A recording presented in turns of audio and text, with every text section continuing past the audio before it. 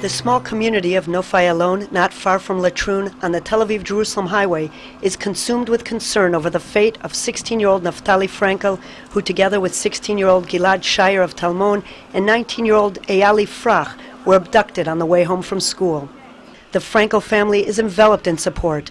Neighbors, friends from school, friends from the yeshiva, friends of the parents, as well as countless families who come to express solidarity and offer assistance. Among the visitors are the world chairman of Keren Hayesod, UIA, Eliezer Moody Zandberg, and Johanna Arbi Perugia, the outgoing chair of the World Keren Hayesod Board of Trustees. They met with Avi and Rachel Frankel, who have one request of them, that the fate of their son and the two other teens not fade from the headlines. We came here to share with the family that they are not alone. Globally, the Keren Hayesod family is behind them. And that's exactly the message that we are coming out with. The mother of Naftali speaks about two things, Achdut and Havat Yisrael, the unity of the Jewish people and the love towards Israel. This is for me the most important message that she could give me, to give me strength to continue my activity for Am Yisrael.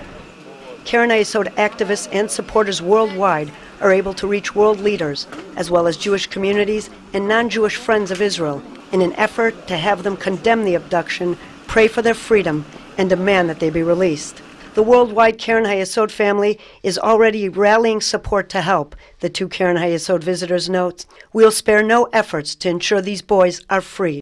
We are going to continue with our struggle to bring the issue in the different countries to the acknowledgement of the media, to the acknowledgement of the public, and to the acknowledgement of the leaders that need to take the steps. This is what Jewish solidarity is about, and today we see it. We see it not only by our actions of Keren Hayesod, we see it physically, as people from different places around Israel and around the world are coming in and out of this house just to tell people they don't know, we love you, we care for you, and we are with you in these difficult days.